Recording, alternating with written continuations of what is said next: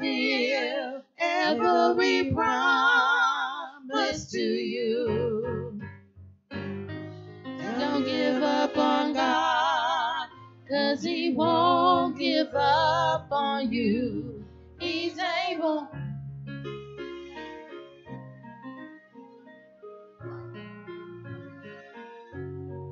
He's able.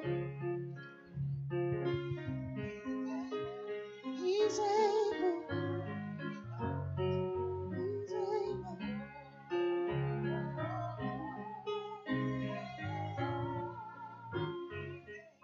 Good morning, everyone. Once again, it's good to be in God's house one more time. At this time, we're going to have a reading of the scripture and a prayer. Good morning, Metropolitan. Good morning. Just like that song they're singing, yes, He is able. Amen. God is able. God is able because He loves us, right? Let us turn our attention to the first epistle of John, the 4th chapter.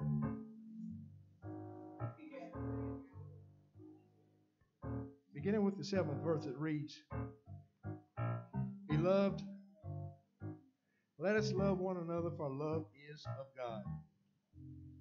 And everyone who has love is born of God and knows God. He who does not love does not know God, for God is love. In this, the love of God was manifested towards us, that God has sent His only begotten Son into the world, that we might live through Him. In this is love, not that we loved God, but that He loved us and sent His Son to be the propitiation for our sins. Beloved, if God so loved us, we also ought to love one another. Yeah. Amen. Amen.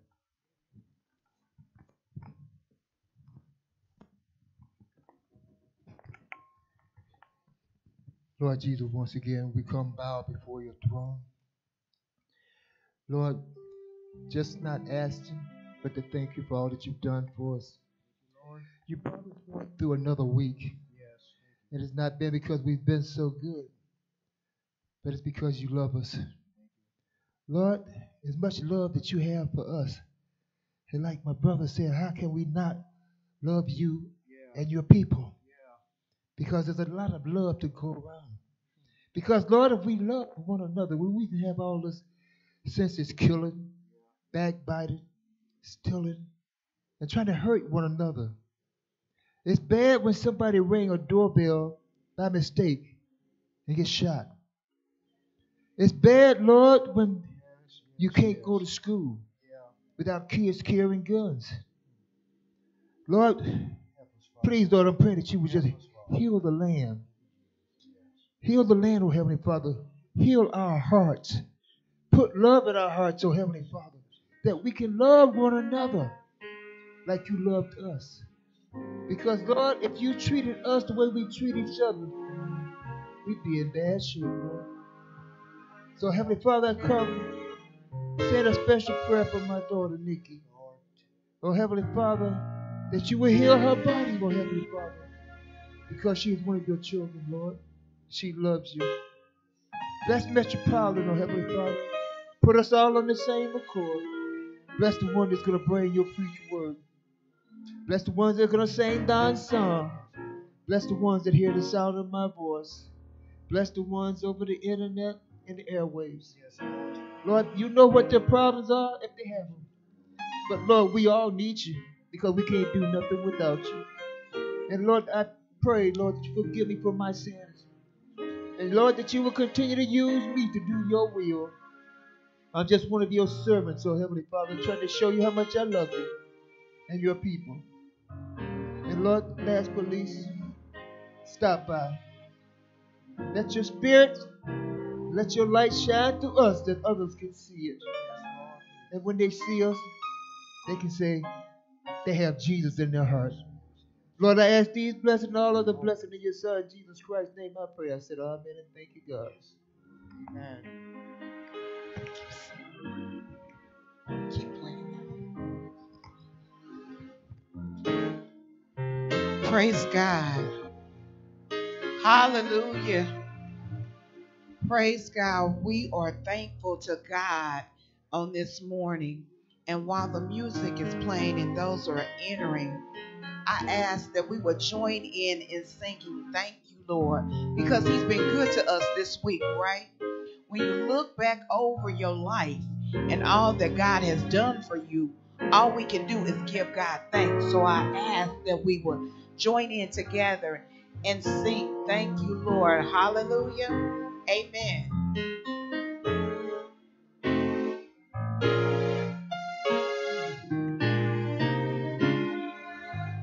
Glory to God.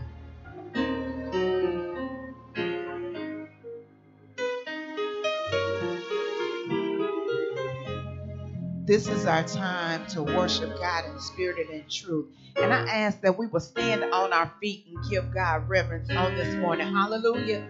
Oh, thank you, Lord. Thank you, Lord. Thank you, Lord. Thank you. Thank you, Lord. I just want to say thank you, Lord. I just want to thank you, Lord. Thank you, Lord. Thank you, Lord. Thank you, Lord.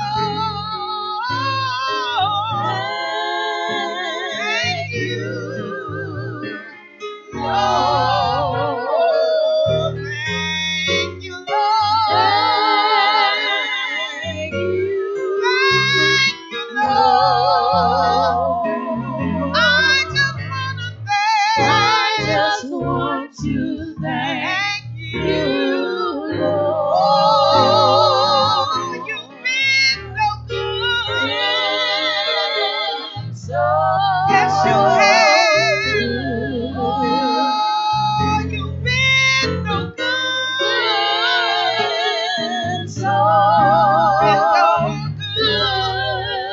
Oh, you've been so good. So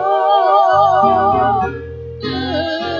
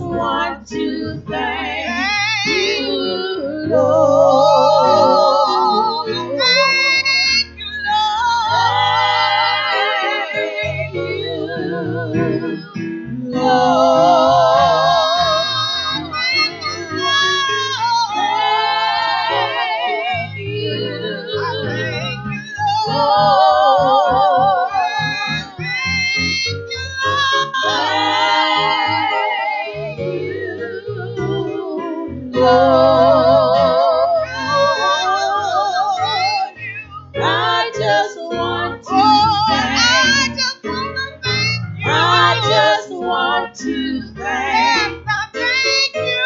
I just want to thank. I just want to thank. I just want to thank. Oh, I just want to thank. I just want to thank you, Lord.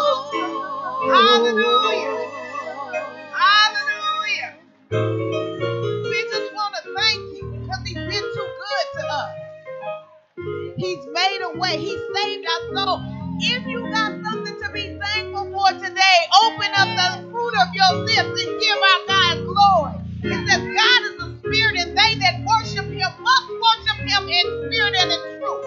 He's seeking such to worship him. And God wants his people to worship him. There is only one spectator in this room, and that's God himself. We are his worshipers, and he is expecting his people to worship him on this morning. So we ask that you join in with us collectively to worship God in spirit and in truth. And so that song right there, it penetrates our heart because we have so many things to be thankful for. When you think about what happened this week in your life, God could have let it be, but he said not so. The enemy could have took us out, but God said not so. He said this morning we're going to worship. He said my people. He listens for our voice. Whatever your petition is right now, before I ask God anything, I'm going to tell him thank you this morning. So I want to be thankful to him. Amen. But the one thing that we can do is give God the highest praise. Hallelujah.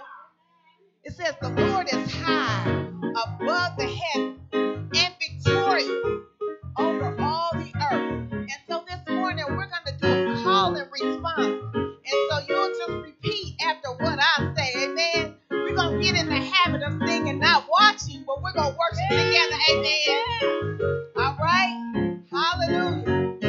The Lord is high above the heavens. Lord is high above the heavens And victorious over the nations. and victorious over the nations. Lord is high above the heavens. Lord is high above the heavens And victorious over the nations. and victorious We'll say over that the again. nations. The Lord is high above the heavens. The Lord is high above the heavens And victorious over the nations. and victorious over the nations. Give God the highest praise. God, sing him in all your ways. Let all God's people say, Halle, Halle, Halle. Halle, halle, halle. Halle, Halle, Halle. Halle, halle, halle. Halle, Halle, Halle. Halle, halle, halle. Halle, Halle, Halle. Halle, halle, halle. Halle.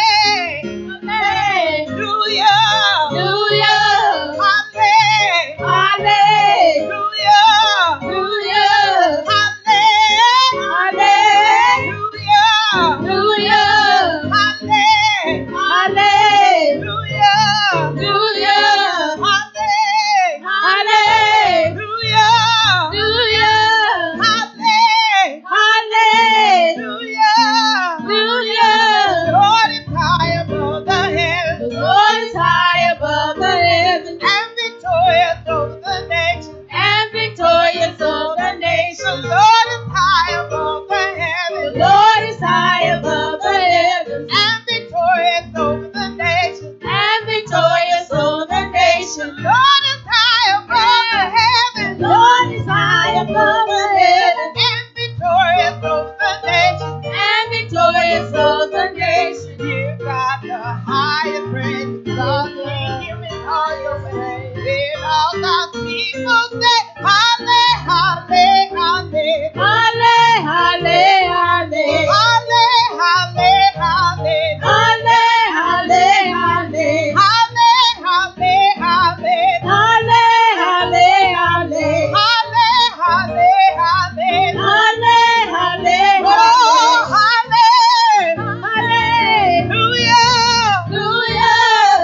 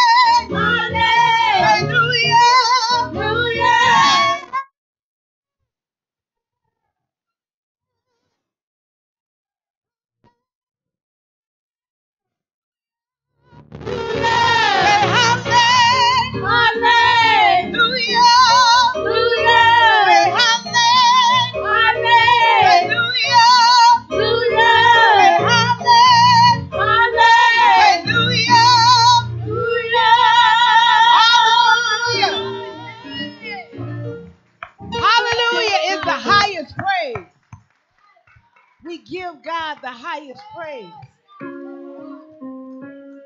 And we say, oh, give thanks unto the Lord, for he is good. Yes, he is good. Has he been good to you? If you notice, we just talking about the goodness of God, right? And so we have so many things we can be thankful. And it just says, for he is good. Oh, give thanks unto the Lord, for he is good. Yes, he is good. Oh, give thanks unto the Lord, for he is good. For everybody say, oh, give thanks unto the Lord, for he is good. For he is good. Yes, he is good. For he is good. Oh, give thanks. Oh, give thanks unto the Lord, for he is good. For he is good. For he is good. Oh, he is worthy, worthy, for he is good. Yes.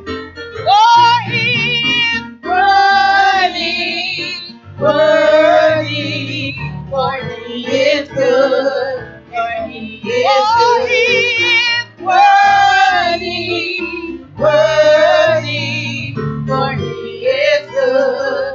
For he is good. Oh, give thanks. Oh, give thanks unto the Lord. For he is good. For he is good. Oh, give thanks. Oh, give thanks unto the Lord. For he is good. For he is good.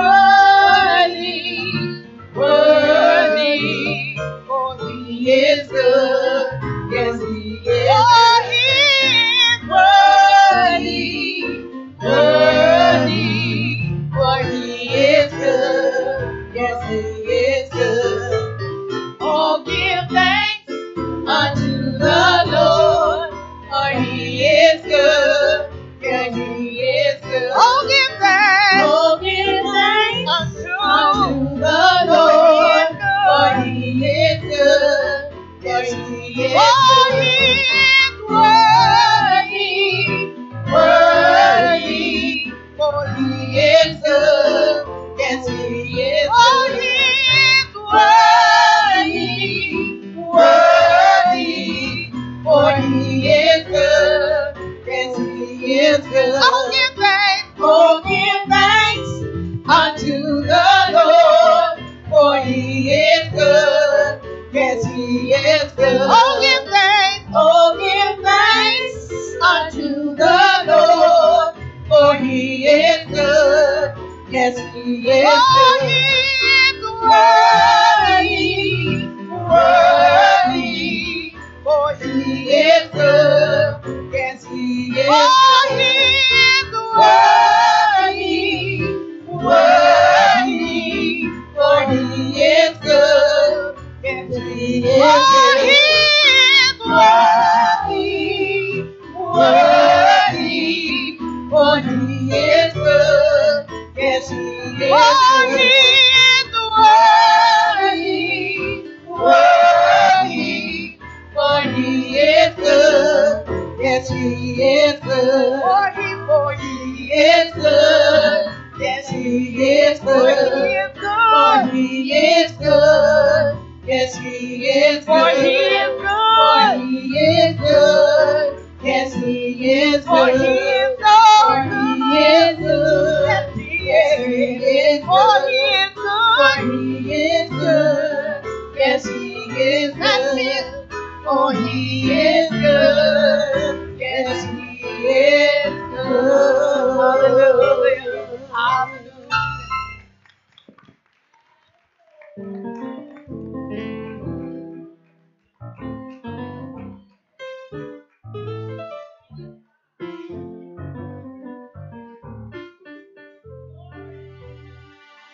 God is good. God is good. Praise the Lord in the sanctuary.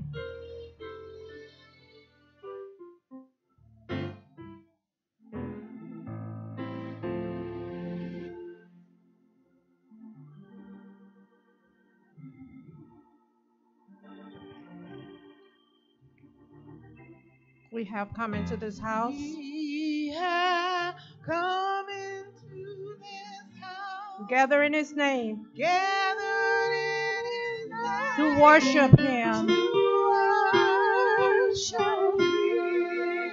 We have come into this house. We have come into this house. And gather in His name. Gathered in His name. And worship Him. To worship Christ the Lord. Worship Him. Worship Christ our Lord. the Lord. So forget about yourself.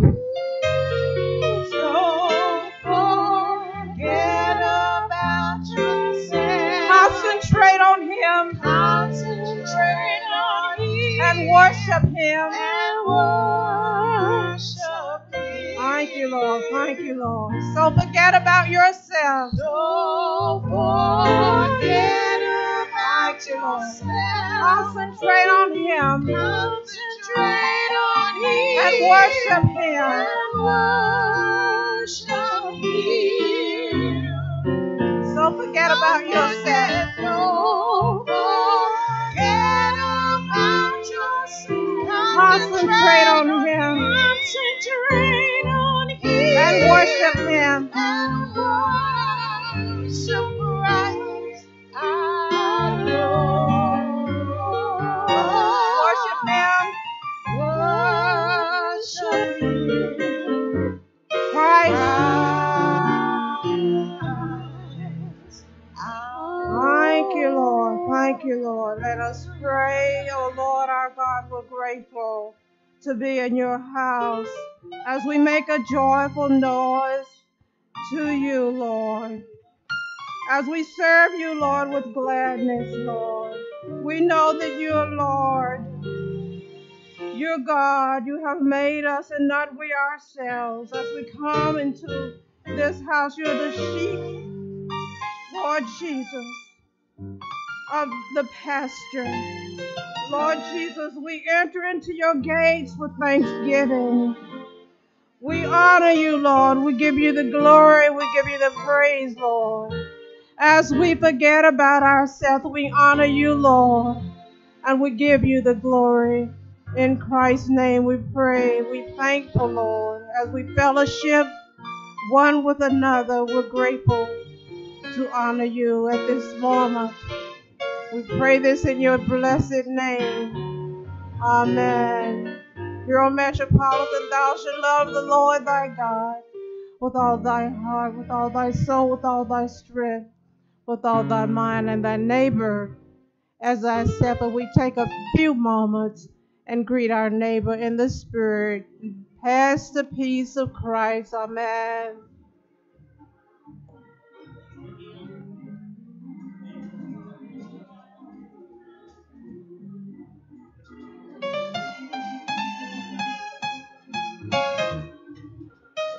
Oh, yes, I'm bleeding, afraid and secure from all alone. Bleeding,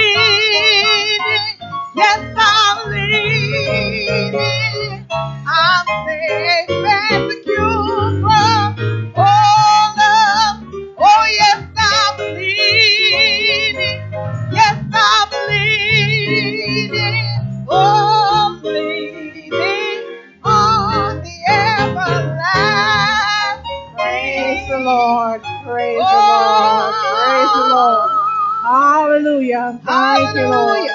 Hallelujah. Hallelujah. Praise the Lord. Come back together, amen, as we continue in praise and worship. God is so good. God is so good. God is so good. Yes. He's worthy.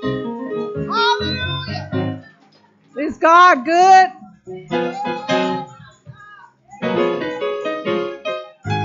Our call to worship this morning is going to be coming from Psalm 113, 1 through 6.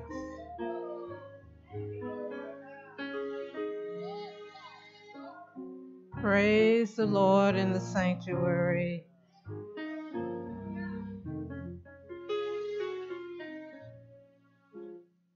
It's good to be in the house of the Lord.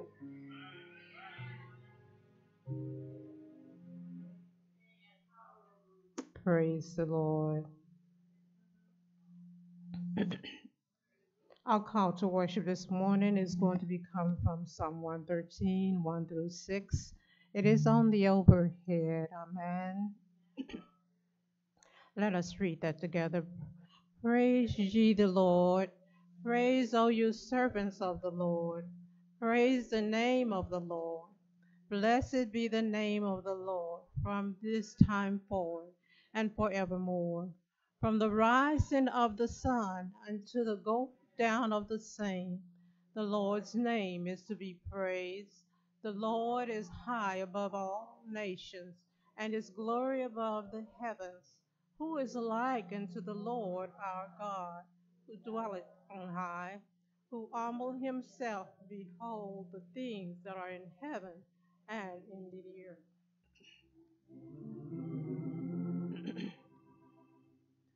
Let the words of my mouth, let the words of my mouth, and the meditation of my heart be acceptable in the sight. Will thou teach me how to serve thee? Will thou teach me how to pray? Our Father, who art in heaven, hallowed be thy name. Thy kingdom come, thy will be done on earth as it is in heaven. Give us this day our daily bread, and forgive us our trespasses as we forgive those who trespass against us. And lead us not into temptation, but deliver us from evil. For thine is the kingdom, and the power, and the glory, forever and ever. Amen.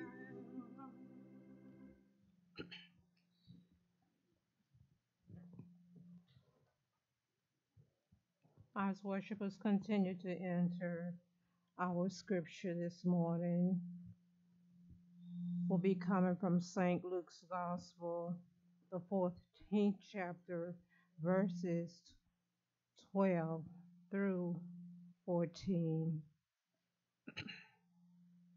And it reads, Then said he also to him that bade him, When thou maketh a dinner or a supper, call not thy friends, nor thy brethren, neither thy kinsmen, nor thy rich neighbors, lest they also bid thee again, and a recompense be made thee. But when thou makest a feast, call the poor, the maimed, the lame, the blind, and thou shalt be blessed, for they cannot recompense thee, for thou shalt be recompensed at the resurrection of the just. I have read for you St. Luke's 14th chapter, verses 12 through 14. May the Lord bless the reading of his word and manifest his fruit in our life. Amen.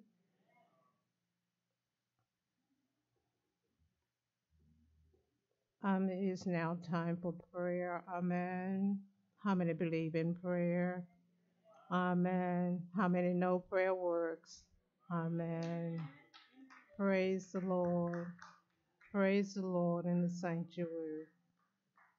Praise the Lord. You may call out names. We want you to remember those who have lost dear ones. Want you to remember those who are sick and shut in. Remember those online. Remember those who need healing and are going through some difficulties at this time. You may call out names. You may stand where you are.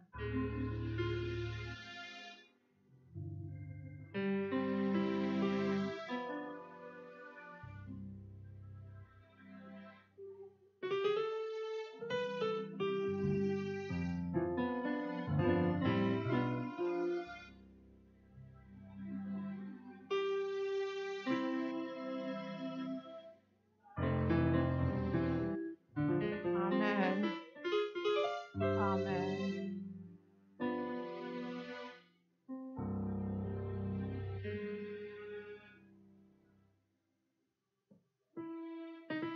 Yes.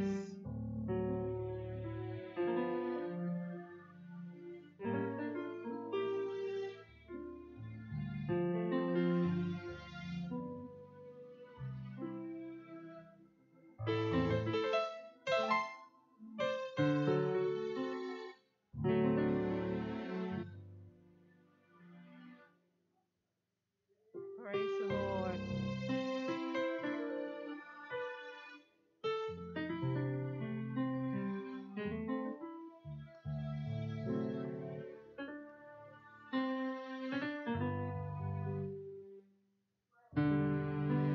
Praise the Lord. Praise the Lord. Praise the Lord. Praise the Lord. Praise the Lord. Amen.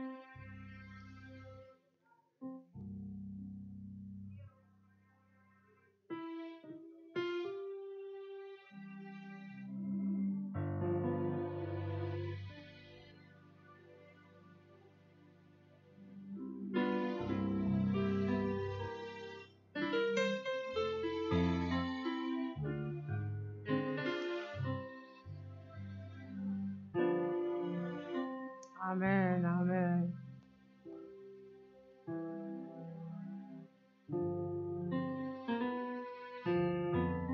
Amen.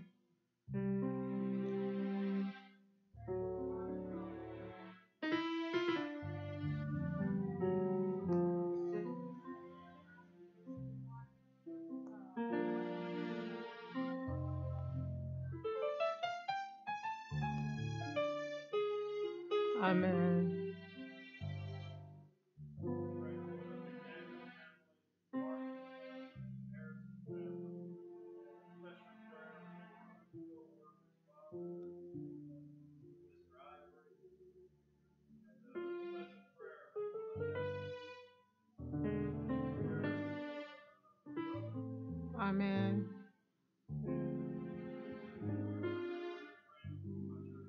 Amen.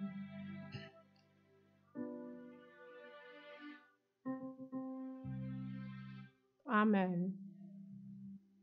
Church, let us pray. God is our refuge and our strength, a very present help in trouble. Lord, you know all about us. You know the names that were called. We pray your divine will. Surround in every way. Thank you, Lord, for your healing and for your covering. Thank you, Lord, for your comfort. Thank you for your mercy and for your grace. Thank you, Lord, for looking on us. Thank you, Lord, for helping us.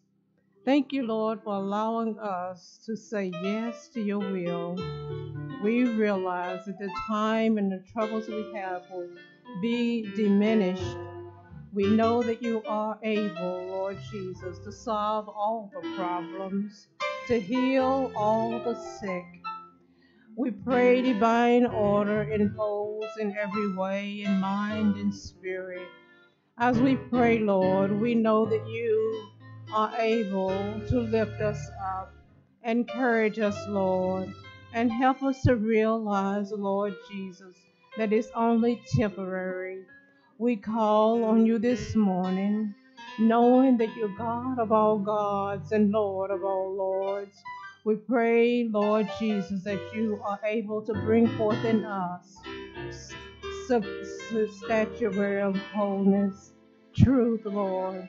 Embody us, Lord, one by one and name by name, as we call on your presence.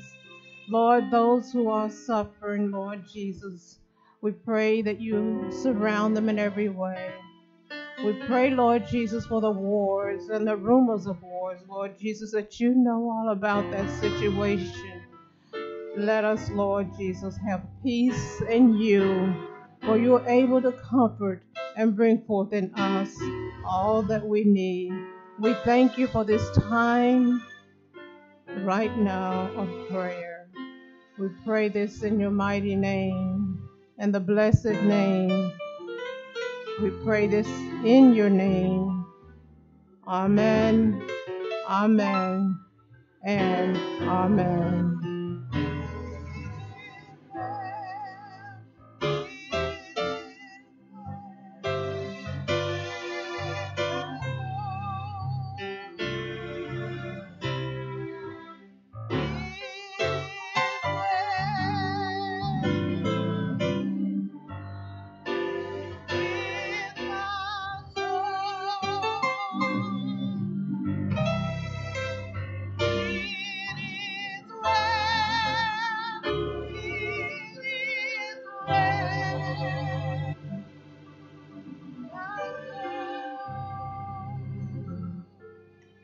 Praise the Lord. Thank you, Lord, for answered prayers. Amen.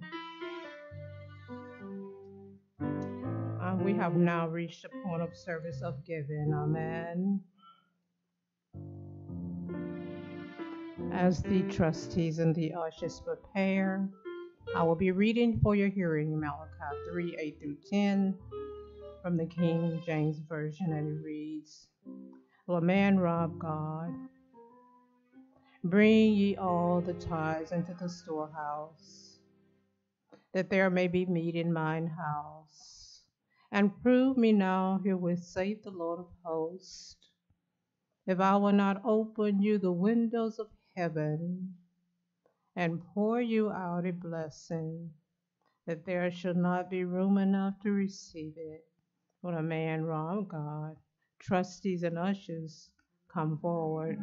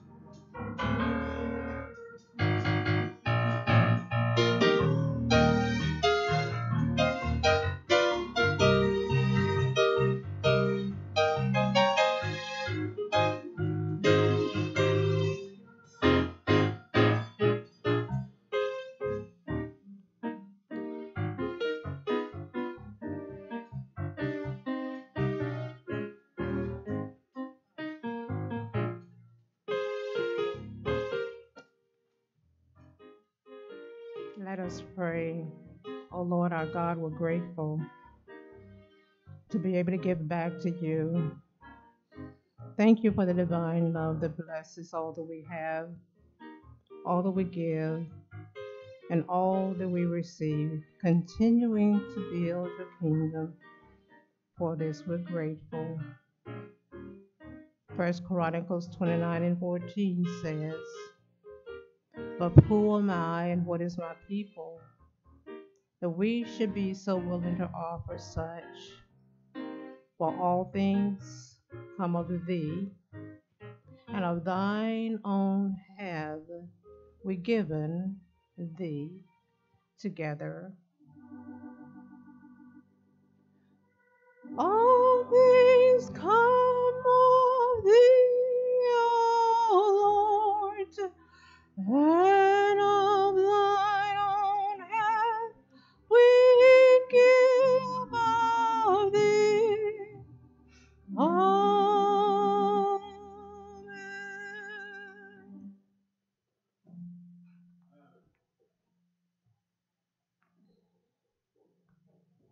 Amen. Thank you for your giving. Thank you, trustees and ushers. At this time, we'll call for Sister Gwen Bailey to come forward. Can we give her some love as she comes forward?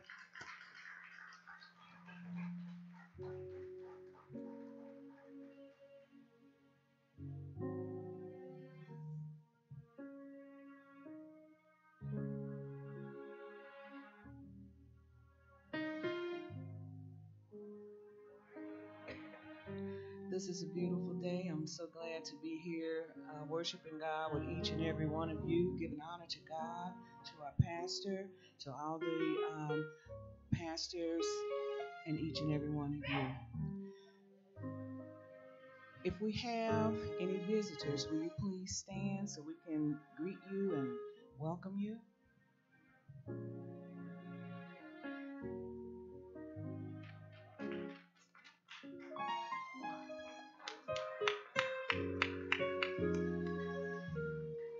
Well, I'm going to start with the ladies first, and we're going to start in the back. Tell us your name and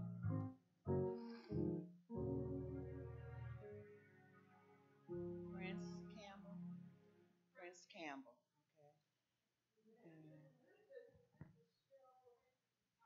Okay. Okay. Thank you.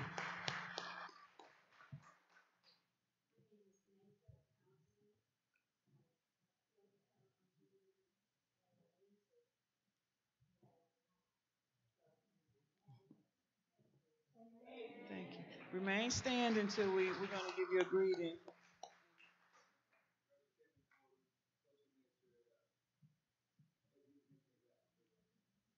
Okay. Thank you. Thank you. We welcome each and every one of you. We thank you for joining us at Metropolitan. And visitors, stand up so I can see who I'm greeting. As I get stand up until I get done talking. I might talk for a minute. But anyway, we just wanted to have welcome you, and I hope you have been enjoying the service thus far. And there's plenty more to come, and we hope that something is said that will make you go out and tell somebody about what you heard.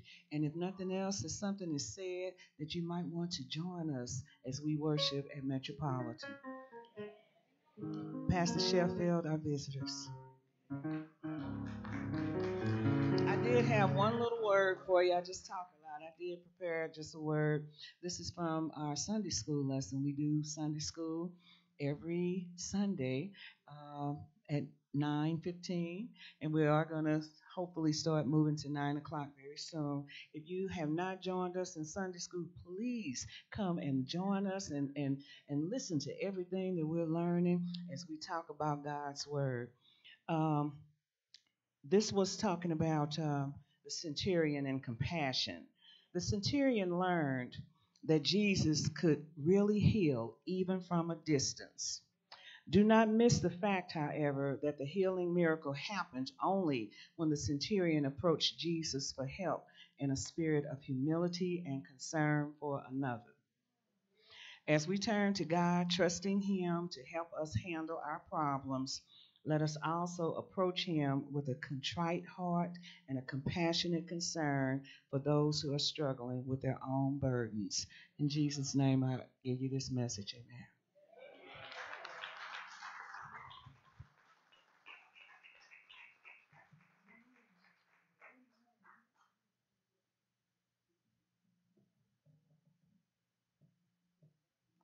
Can we give her some more love?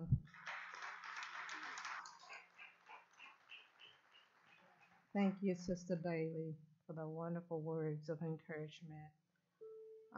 Today's announcements, please bear with me.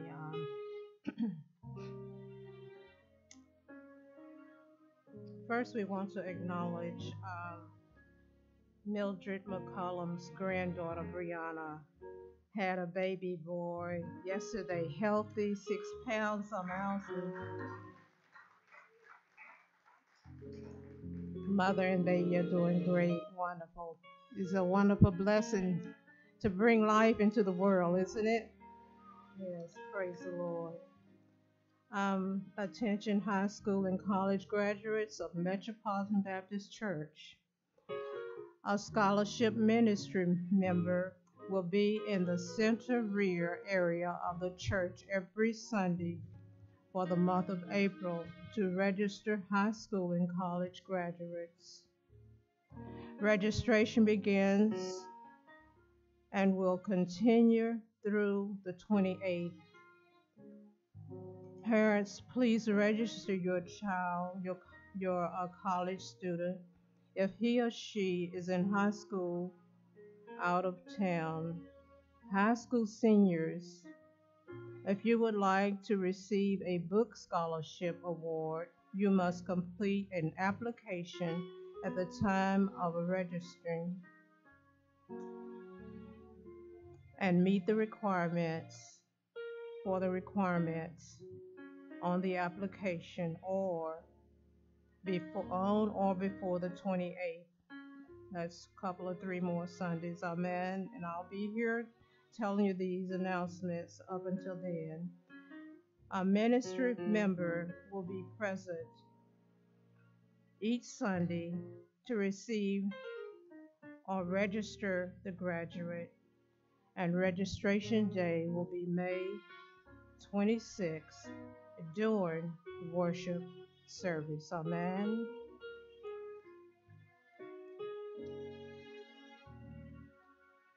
I'm going to ask this individual to stand. Sister Mariah Taylor.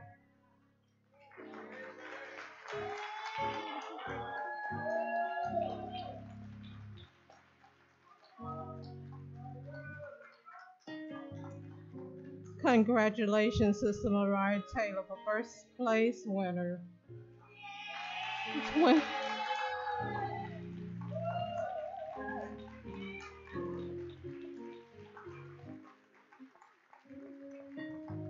We're very happy, very elated. She's one of us, and the Missionary State Baptist State Convention of Kansas Oratorio Contest now.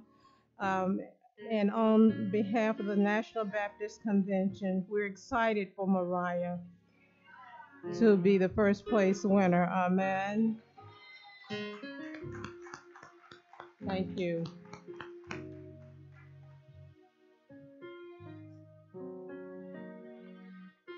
Good morning. How's everybody doing? A couple of pastoral announcements here for you as well. First of all, let me announce. It's good to see all y'all smiling. It's good to come into worship, focus on God and how good He is to us when He has not been obligated to do so. Amen. We ought to be celebrating that alone. If you hear the keys over here to my left through the speaker, I want to introduce to you all a visiting pianist, Pamela Scott.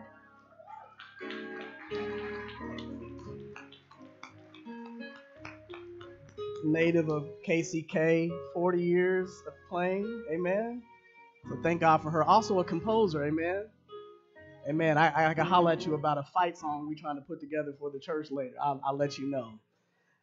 Just making sure y'all still paying attention. So thank God for her and Metropolitan. Let's make sure we welcome our guests and our visitors with love that we receive from God. Amen. Amen. You might also notice that the Social Security Administration has a gate around their parking lot. And they came to let us know. Keep playing, because this is, yeah, that's good. Good. It makes me sound better. Amen. They don't, if you can't get with what I have to say, at least the music behind it will be good. They let us know in terms of their security for government needs, they have to have a gated area for their employees. Right? Amen. That's good. They want to make sure that their people are protected. So I begged them not to do that. And they said, you can beg the government all you want. It's going to happen. So then I begged them to give us PIF cards so that we could park in their parking lot. And they said, you're not going to get that either. So I said, well, we just, we had to let it go. This is what you all have to do. Every entity has its right to do what they need to do. But they said, we need to use your parking lot for a season. And I said, well, we can talk about that. And so they are compensating us for their employees to park in our parking lot while they're doing construction. Compensation means money. Amen. Amen. We ought to celebrate that. And pray as I'm praying that it rains every day from now until next year so the construction takes as long as possible. It's a good thing. Change happens and we have to get used to it. Amen. It's okay. We're going to stay together. That's what the Lord does for us. Amen. But in the midst of that also, Heartland 180, if you didn't know, has parenting classes for recommended families that are having issues with kids between 12 to 14 in the Wyandotte County area. They're hosting those classes on Tuesday night. So every Tuesday night, there are families who are gathering, who are learning how to take care of that volatile age group. If you miss them between 12 and 14, it's hard to get them back in. That's happening in our facility, amen. There are people being blessed. They're coming here, some 40 to 60 families that gather who are being taught how do you keep that 12 to 14-year age group on the right path, amen. And they're compensating us as well. We've got additional training that may be coming this summer. My point in that is people are looking at Metropolitan and saying, how do we intersect and overlap what they're doing there? And while we may not be as mobile yet, going from house to house or missions in neighborhoods, people are coming here and they're learning what they need to know to help their families out. And a lot of that we're being compensated for. So I'm working with the deacons and with the trustees and making sure we allocate that money towards development and things that we're doing here. We're on the move, amen? And we ought to thank God for our trustees. Let's give them a hand. And let's give a hand to our deacons as well. And their leaders, they're doing a tremendous job of getting us where we need to go. Amen. Change is difficult. Amen. It's not easy. It's not easy to be the change agent either. Amen. But if we're going to grow, we've got to make sure that we are doing things that connect with community. That's what we're called to do. A city on a hill can't hide behind walls. Amen. But we're on the right path. Amen. So keep praying as we trust what God is doing. Amen. All right. I'll turn it over to the music ministry.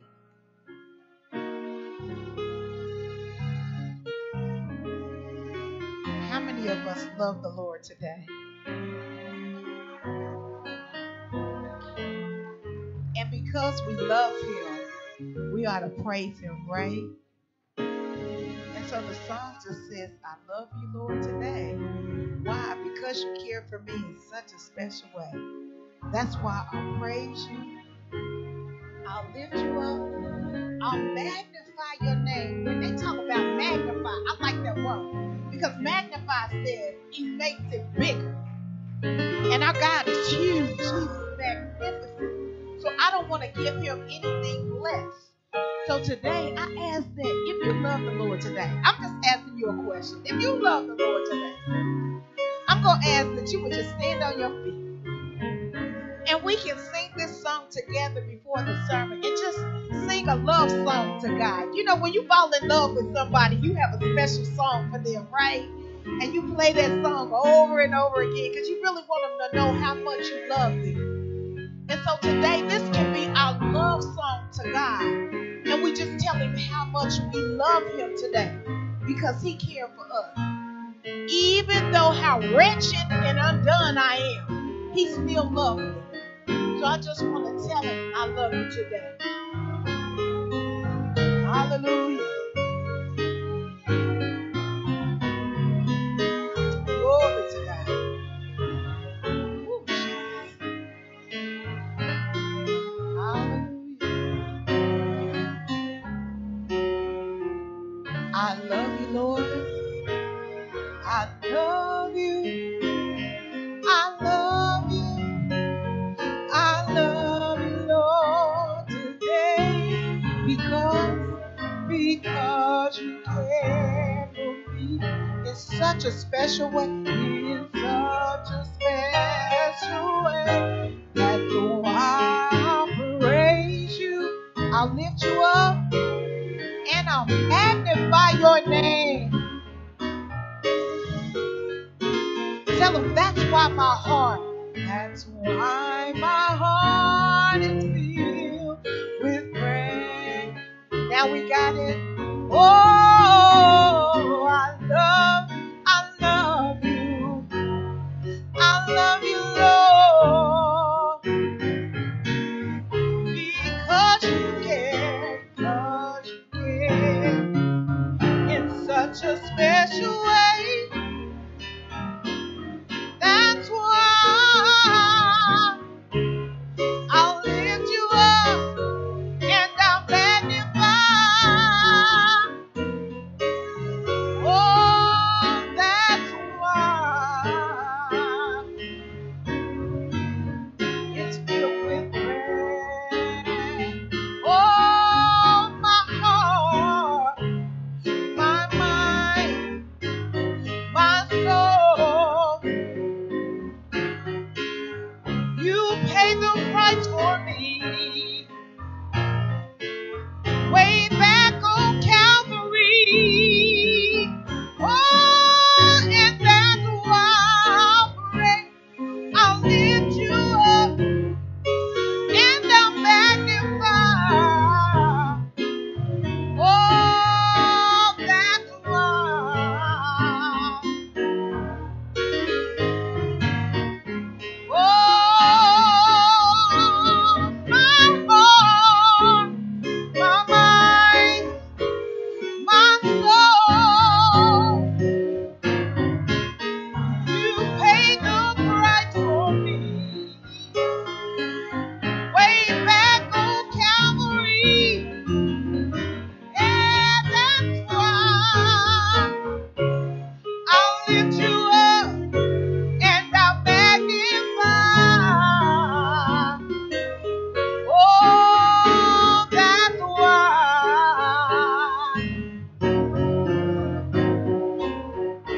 Oh,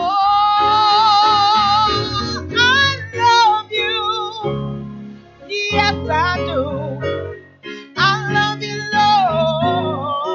Lord, because you care for me in such a special way. Yes, that's why I'll lift you up and I'll magnify. Oh, that's why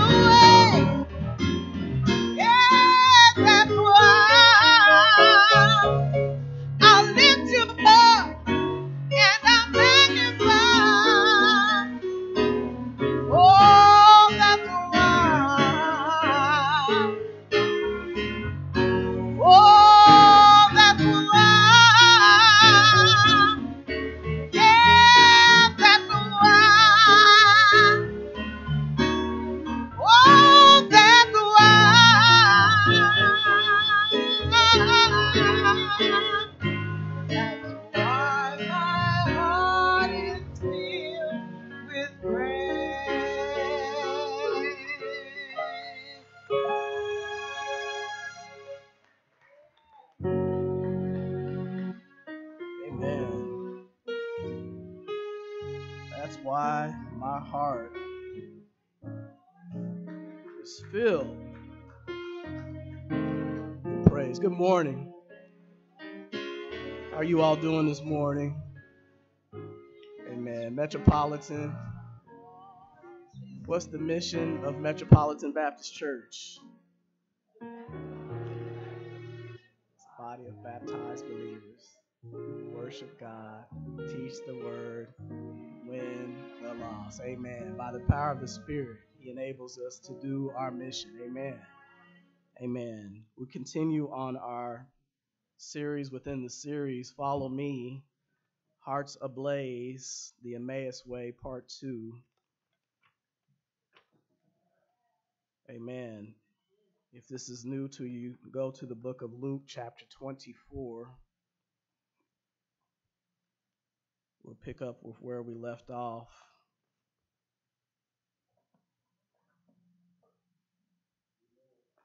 With verse 27.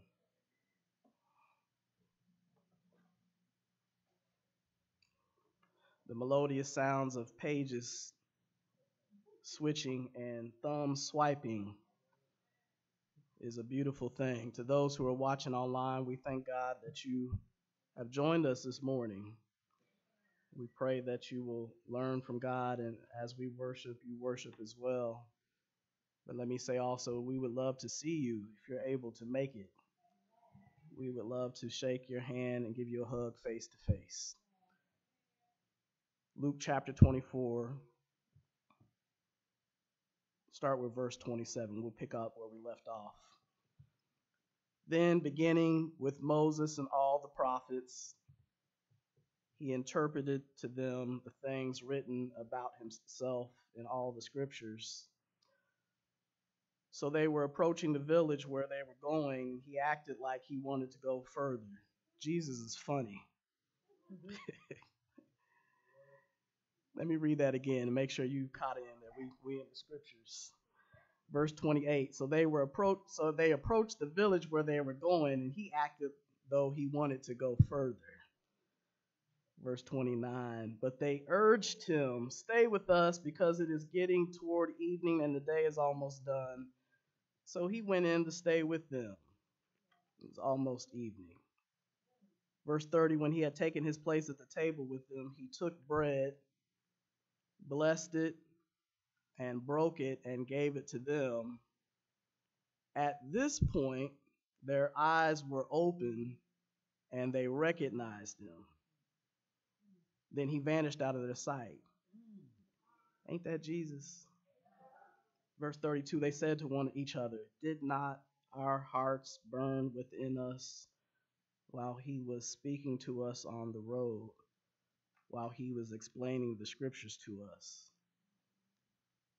So they got up that very hour and returned to Jerusalem. They found the 11 and those with them gathered together and saying, "The Lord has really risen and has appeared to Simon."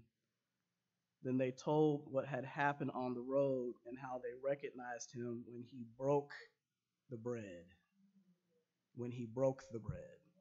This is God's word. Let us pray. With my feeble voice and incapacity to reach every person in their own circumstances and personalities and need to hear it a certain way, I still boldly petition you, God, but by the power of the Spirit, that the hearer will hear what thus says the Lord, God. Make the scriptures come to life for us, that we may in turn may ask and be able to know clearly, what does this mean for us this time tomorrow? Speak, God, that our hearts may be ablaze and that we may find ourselves grateful for what it is that you have already done, and for anyone who has not recognized your Son's presence in this space, make it clear to us that you're here. In Christ's name we pray. Amen. So as we focus on following Jesus this year, we started a small series last week called Hearts Ablaze. and Pam Scott, visiting pianist. We thank you this morning, but last week we agreed that a heart on fire is a good thing. A heart where there is a place of singing of angels, some place for which it is itself breathlessly beautiful, that we ought to find things that are breathlessly beautiful, even in the midst of a chaotic world that we live in. Christians, if no one else, should be able to look at the most heinous of things and say there's still something beautiful in it. Unless we just don't listen every Sunday about the cross. As heinous and humiliating as that is, it ought to be something beautiful to us. If you appreciate and love your salvation, let me say that. We all agreed as image bearers should agree that a heart ablaze is the normal Christian life, not an abnormal type of way to live. If you are a Christian, your heart ought to be on fire. And we found on that real road to a heart on fire for God might be that what we're looking for is right underneath our nose. But in order to find that, we've got to deal with our own issues first. We've got to deal with our despondence, our sadness, the things that make us sad and make us feel dejected, make us feel lost. We've got to deal with our debating. We argue with each other and we argue with God and walking with Jesus and get in an argument with Jesus because they don't know who he is. And they have to deal with their disillusionment that happens. And we know that Jesus said, let me back up. Y'all remember? Back up to Genesis and let me show you how often I've been in the scriptures that you've been reading all this time, memorizing, but didn't see me in it. He reminded them that their systems of thinking and their rule keeping keep their hearts slow to believe. Instead of looking past the protocol, they were missing the very thing they needed was right there in front of them. Let me say that real quick, parenthetically, if you missed it. Sometimes what you are looking for is right in front of you. Y'all got it. Y'all with me. We keep moving. So then we ask, what is it that we're missing? And that's the point where some of y'all, usually this side of the sanctuary, get with me. Balconies with me. This side, and y'all gonna make me fight. So that's okay. I'm gonna be here for some years unless y'all vote me out, which will be fine. But until then, I'm gonna keep trying.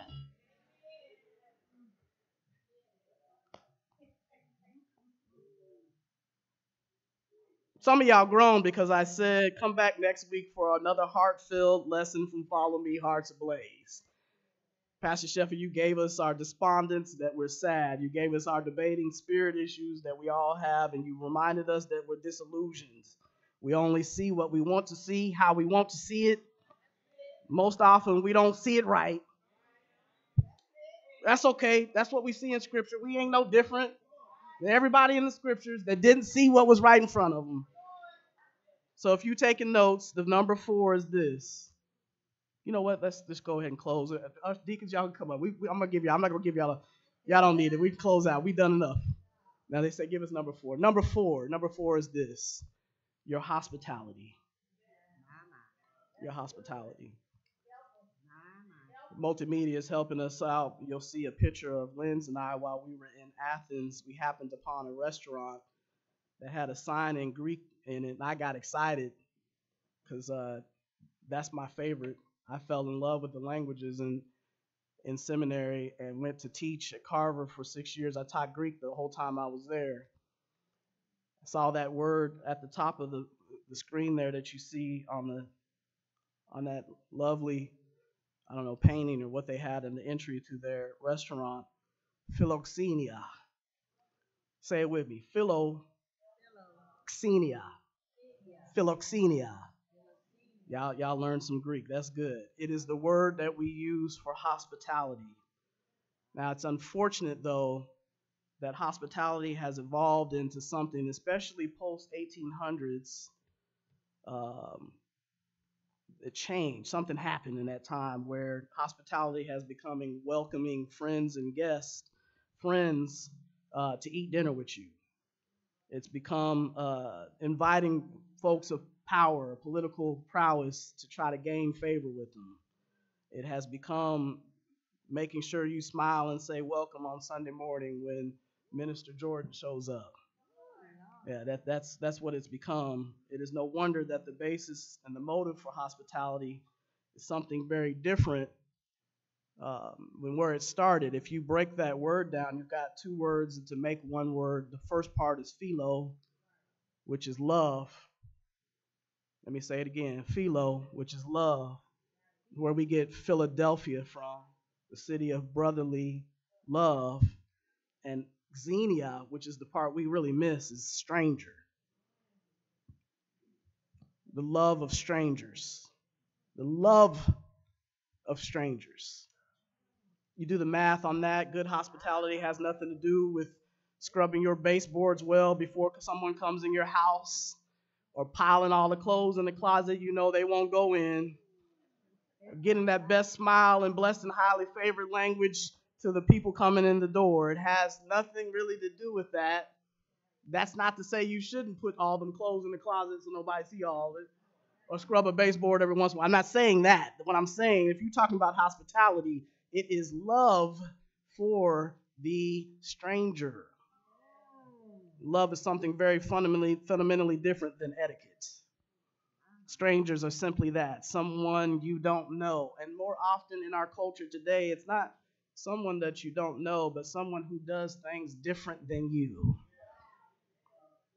If you want a heart ablaze, if you want your hearts to be on fire for God, if you want to look with redemptive eyes at things that seem to be problems, you're going to have to replace that despondence, that debating, and that disillusionment with and slow to believe hearts to find something better. It's going to take some hospitality from you. You're going to have to love people who don't look and act like you. If you want a heart ablaze, you're going to have to do some different things with strangers. Slide comes up. First century hospitality means love for the stranger. Christine Pohl wrote a book called Recovering Hospitality as a Christian Tradition.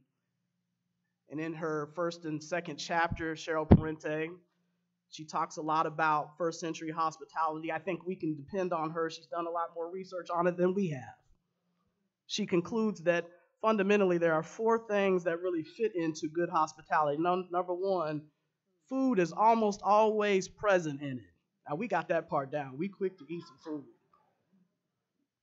Got to have some food. What does it do? But what is the question? The how tends to become the why. Why do we gather at a table to eat together? Because it reminds us that there's equity and dignity. Doesn't matter how rich you are, how much you've accomplished, how long you've been in the church, how long it's been since the last sin that you paid attention to. Everybody gets hungry. At the table, when we eat together, it is a reminder, I am no better than you, because we both get hungry the same way. Doesn't matter how you live. Doesn't matter how much you got in your bank account. You're going to be hungry eventually. Number two, it requires then a light hold on possessions. If I'm going to be hospitable, I'm going to have to hold on to my possessions lightly. I'm going to have to hold on to my possessions lightly. I'm going to have to hold my hand out with my possessions ungripped. I'm going to have to hold on to my possessions lightly. Now, we live in America, so there's a lot of possessions. We got a lot of material possessions. I think that our issues of possessions are more philosophical possessions than our material. We'll give up some stuff because we'll go buy some more later. It's more of our philosophical possessions, my safety, my sense of safety, my responsibilities, my positions, my need to speak first, my political party. We hold on to that. We're going to have to hold on to that lightly. We're talking about hospitality. Number three, sacred. We've used this word. It's become one of our $10 theological words. Hospitality flourishes and grows when a person or a hospitable church recognizes that it's sacred. And what makes something sacred? It is sacred with the presence of God. Doesn't matter how the things are put in order. Doesn't matter. All that is great. You should do that. But if God is not present, it is not sacred. That's who makes it sacred. He's the one who sets. We don't set ourselves apart. He sets us apart. And number four, I thought this was really interesting. It is met by persons of a strong life of prayer and times of solitude. People say, I pray feverishly. I pray that you do. How's your hospitality? I talk to God all the time. I got a lot of quiet time. That's good. How much love for stranger do you have? It'll change your prayer life. Amen. In the first century, if you wanted to be a leader, your hospitality, that is your love for strangers, not just your exegesis of scripture, not your degree, not your length of service, was one of the major qualifications to be in leadership. If you can't love strangers, they said you've got some growth to do first. Who's ever been sick? Who been sick? Who been sick? Who been sick enough you had to see a doctor or go to the place where doctors are? If you've been sick enough to have to go into a building, the name of that building was started because of people who made their hospitality into an institution. That's why it's called a hospital. It started in the household. People who said they're sick, come on. I know you're sick, and if I get sick, it's okay. We're going to try. We're going to trust God, and I'm going to heal you. I'm going to be with you to provide healing. I'm going to provide what's necessary. Come on with this hospitality. And then someone said, as a church, we can make this, we can scale this. When we start being hospitable to folk who are sick, we might as well make one building where everybody who's sick can go, and we can take care of them all at the same time. Hospital. But it started in the household.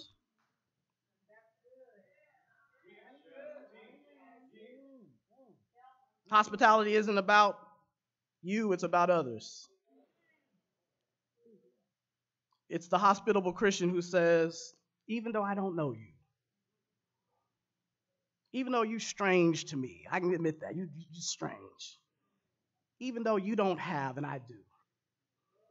Even though you do things different, everybody does something different than Deacon Butch, everybody.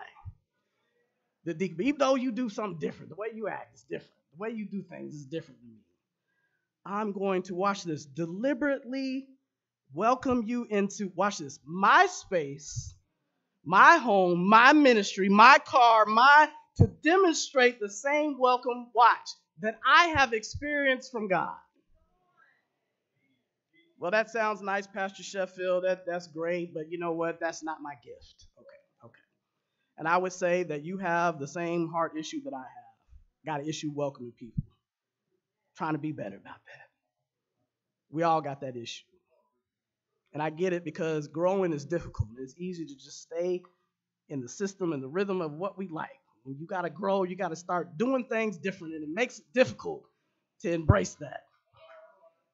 But I would challenge you to consider and make it clear to you that Jesus is not making suggestions in Luke chapter 14, verses 12 through 14.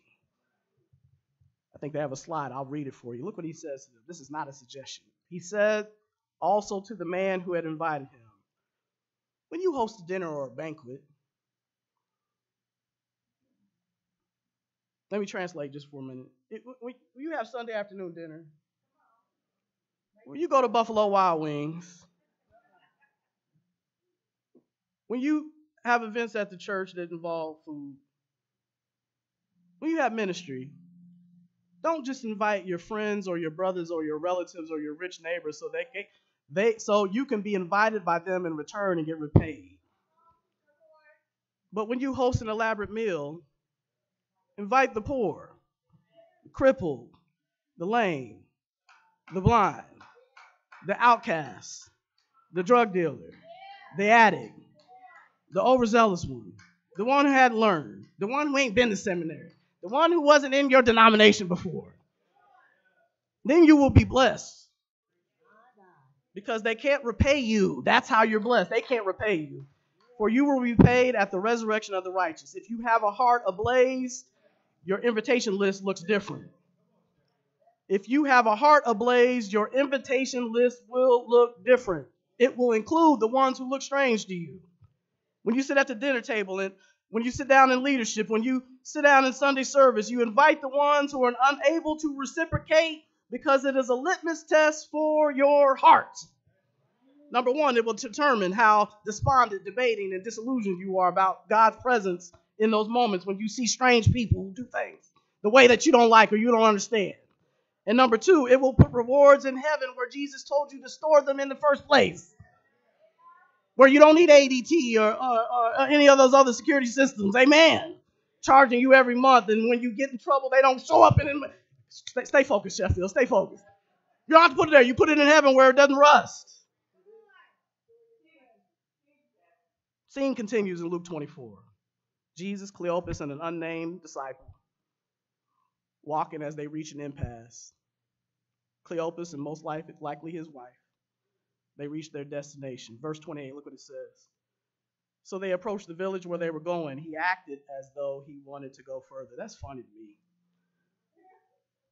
But it put them in a situation where they got a decision to make. Brother Harold, they'd heard all the great stories that he told, beginning with the Mosaic writings all the way through the prophets, and that the Messiah was all in those stories. He's unpacking. He's giving them the grand narrative of Scripture. It was a great conversation. They exchanged cordialities.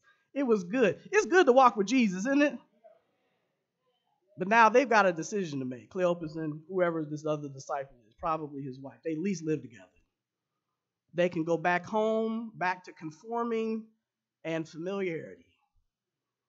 Or they can bring Sister Cheryl Parente, this stranger, with them home. Oh, Lord. Watch this. Be careful. This is what Hebrew told us. Be careful sending strangers away. It might be your blessing. Be careful, but send them folk away. Because fundamentally, the kingdom of God is a courtesy ministry that's saying welcome. The kingdom is constantly saying welcome. Verse 29, but they urged him, no, you stay with us. They tried to give him a reason to stay because it's getting late. It's almost dark. And the day's almost done. So he went and stayed with them, which is what he wanted to do in the first time. And you can imagine them processing as they're headed towards the house. They probably slowed down. They were walking fast. They started slowing down. Did we clean the kitchen before we went home? Did you leave the clothes out all over the couch? You know, you don't like folk to see your house like you normally live. We like the facades, right? They struggle. They walk slower. Let me see if I can try to remember. The stranger's going to be vulnerable, and we're going to be vulnerable when we welcome new people. You're both going to be vulnerable. They just think about it, well, he's coming, so we got to feed him. That means another plate. How much bologna do we have left? Everybody's got to eat. How are we going to do that? I don't remember. Did you make some stuff before we left? How are we going to deal with this? Everybody has to eat, but if we're going to all eat, that means we're going to have to share different. Nobody's dismissed from the table, but we can't eat the same if hospitality is a fundamental practice of Christianity. And they had to be praying, God, please, he seems like a nice guy, but we're not sure. So make sure I don't have to get that out before he gets to tripping. The prayer life changes when you deal with strangers. I don't know quite what I'm dealing with. It seems like a positive situation, but God, we need you. It changes your prayer life in that midst. Verse 30, when he had taken his place at the table with them, he took bread, blessed it, broke it, and gave it to them. Verse 31, at this point,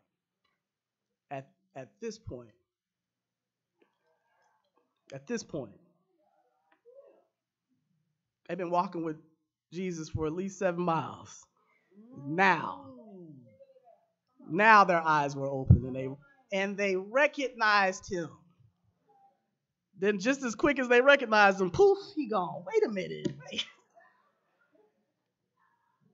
At Cleopas and the other disciples' table, where it could have been an ordinary meal of despondence, debating, and disillusionment, they chose to embrace hospitality, love for the stranger, not a suggestion for Jesus. And look at this. Then they got their blessing. And all Jesus did, look at your text, took the bread, he thanked God for it, and he broke. No script. This case, he took the bread, he gave God thanks for it, and he broke it. And they recognized who he was. It was really his supper at that point. It was their house, but it was his supper. You can walk into somebody's house and take their bread, it becomes your supper at that point. You in control. He took the bread. He blessed it. He thanked God for it. And he gave it to them. and scripture is clear in the languages. Their eyes were supernaturally open to recognize who he was. No script. It wasn't the words that he said that opened his eyes, their eyes. It was his presence. That moment happens because they did not decide that they did not have space for someone new. And just like that, he vanished out of their sight. I'd like to believe that dinner at this dinner table, Sister Berta, was never the same again. When Jesus comes and sit at the table with you, he take your bread and break it and hand it back to you, and you see him different. I don't think they ate the same, even if it was microwave dinners from there on. I don't think it was the same kind of meal anymore. I just don't. I'd like to believe that dinner wasn't the same. I'd like to believe their house wasn't the same. And I might hope would be that they would not turn their dinner table and their house into a museum. Come see where Jesus was. Look where he came at one time. Come sit at the table. You got to pay us to sit down. Now, we're not going to feed you. You just sit where Jesus once sat. This is a museum. I like to believe that there were many other strangers that they brought to the table after that. If he comes through one stranger, what happens if we bring other strangers? Maybe we'll find that those strangers aren't so much strangers, but God in disguise, otherwise known as angels, messengers of God. See Hebrews for that. Verse 32. Their hearts ablaze. Look what happened. Verse 32. They said to each other, did not our hearts burn within us while he was speaking with us on the road, while he was explaining the scriptures to us? So they got up that very hour and returned to Jerusalem. They found the 11 and those with them gathered together and saying, the Lord, I should have broke this up. Ooh, this is good. We can't do it. This is good. And saying, the Lord has really risen and has appeared to Simon. Then they told what had happened on the road and how they recognized him when he broke bread. Parenthetically, side note, they're receiving hospitality in verse 34, 35. We don't have time for it. If you want your heart ablaze, you have to get rid of your despondence, your debating, and your disillusioned heart. If you want a blaze heart, if that's what you want, you got to get rid of it. But you can't just get rid of it and then leave it open. You need to replace it with something else. A heart ablaze is going to have a welcome for the stranger. You get the blessing when you welcome others to the table. And the process will show that your heart is on fire. And watch this. It was right under your nose the whole time. Pastor Sheffield, I don't feel like I have a heart ablaze. I feel despondent. I feel dejected. I feel tired. I'm worn out. I just don't have it in me. Okay, that may be true. That's true. That could be true. We all feel that. We all go through that. We're all experiencing that. We all go through things that are just not going to be fixed in this world. And you got to deal with that hurt. But you want a heart ablaze. The realization is if you belong to Jesus, it was right there all the time. Look at verse 32. They said to each other, did not our hearts burn within us while he was speaking with us on the road? Not at the table. It happened way back on the road home. If you feel despondent right now, if you're dealing with disillusionment, if you find yourself debating, you may be in the midst of that, but guess what? 7 miles ago, Jesus started walking with you then. I'm at the point of being really, really broke, but guess what? When you were just really broke, God was right there with you. I got a death in my life, and a deathful situation is feeling dead. When it started dying, I was with you. Whatever it is you're going through now, God was already there 7 miles ago, walking right with you, saying, I got you.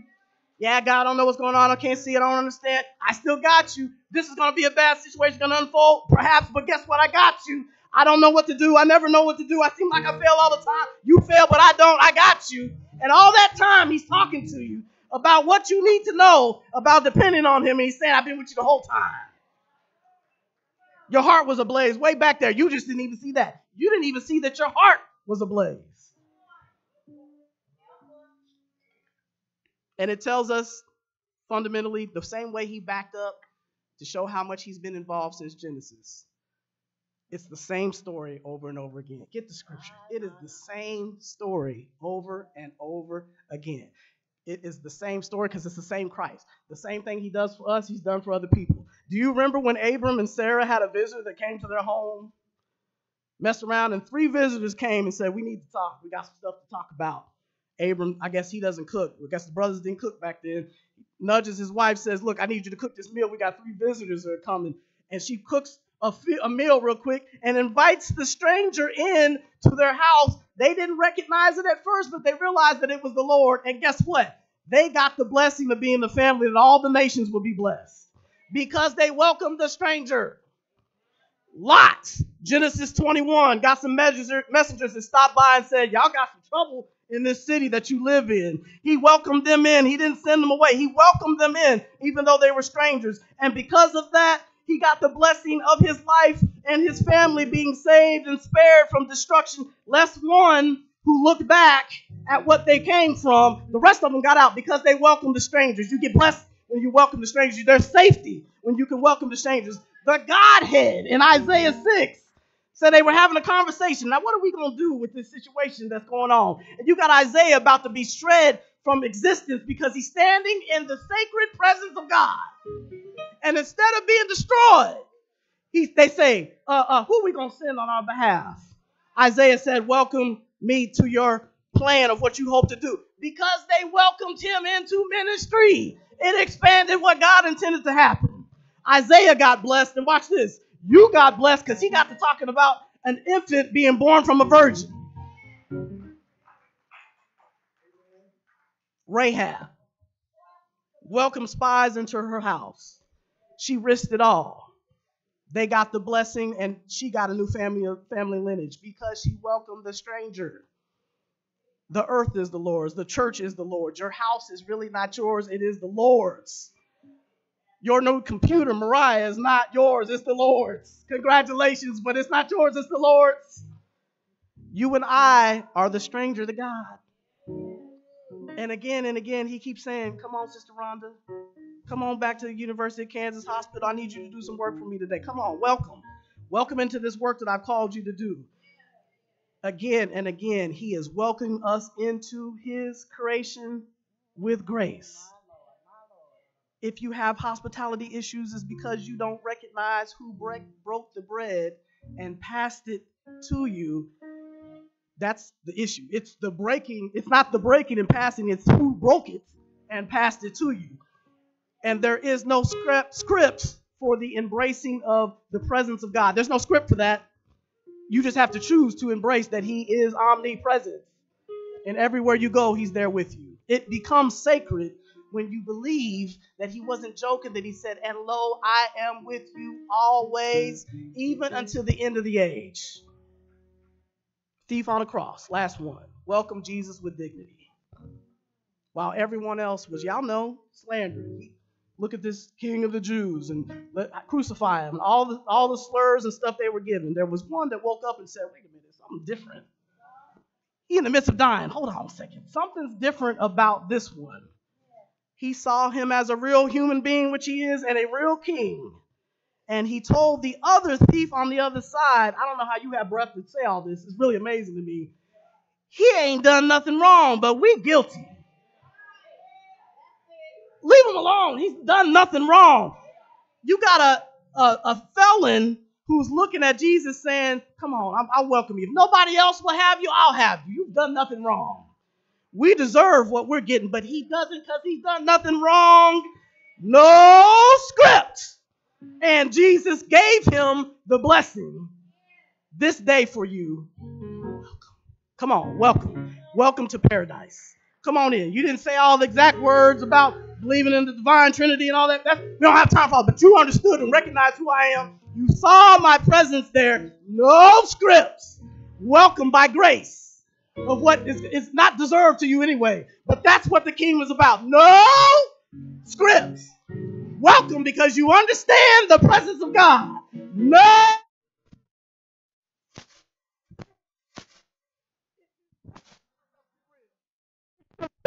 That makes it real. No scripts.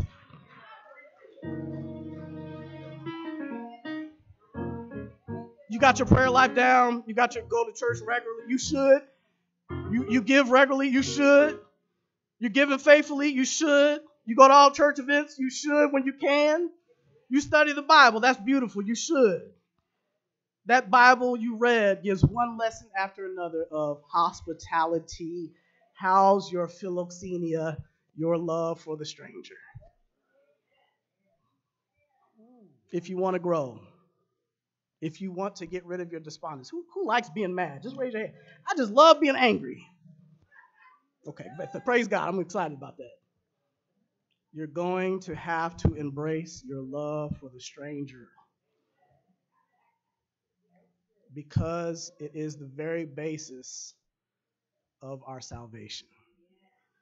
Jesus Christ got on the cross that we were supposed to be on. And in that dying and death and burial and resurrection, he's saying, welcome. And the very degree to which you understand that you are now in a kingdom that we never deserve to be in is the degree of welcome that you'll give to others. If you want a heart ablaze, look at your love for the stranger. God, we thank you. Our words seem strange to you. We're fallen and fallible. But thank you by the power of your Spirit and your Son, even at this moment, welcoming our petitions to you to make them acceptable before your Father. We are grateful for what you've done. Set our heart ablaze, God. Help us to see that our hearts are ablaze because we belong to you. And where we don't recognize your presence, God, help us to look again and again and again until we really believe that you're omnipresent. We ask this in the name of your Son, Jesus the Christ. Amen. Amen. The doors of the church are open.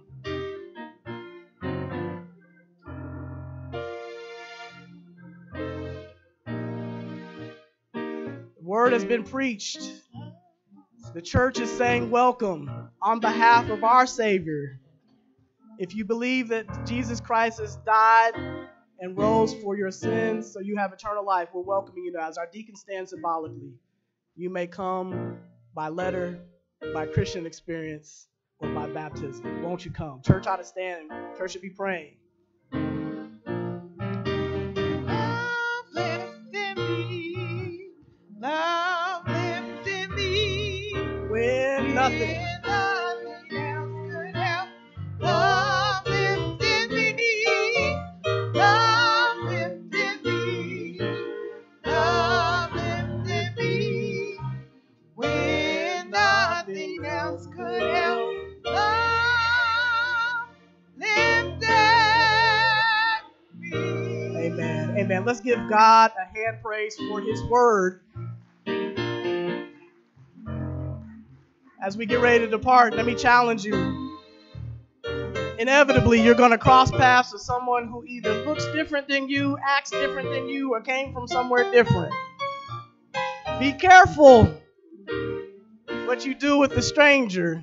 It may be your blessing that you're waiting on. Amen. Let the church say amen.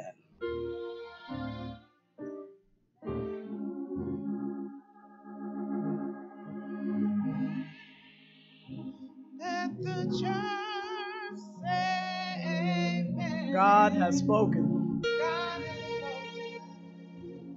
Let the church say amen. One more time, like you know it this time. Let the church say amen. Let the church say amen. Let the church say amen. God has spoken.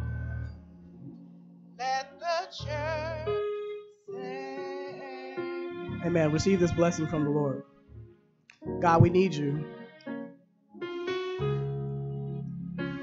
Inevitably, we'll forget about your presence and maybe miss out on blessings that you have for us and for others. Teach us, God, to look for you everywhere we go.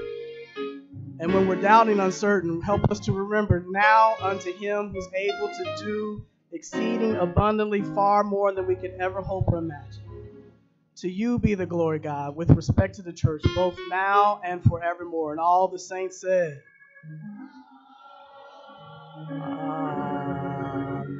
Amen. Peace and love, saints.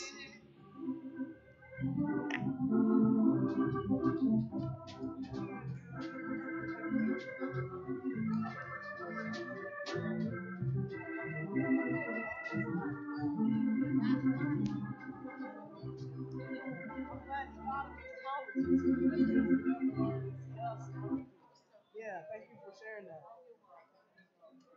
I'm going to take me some allergy medicine.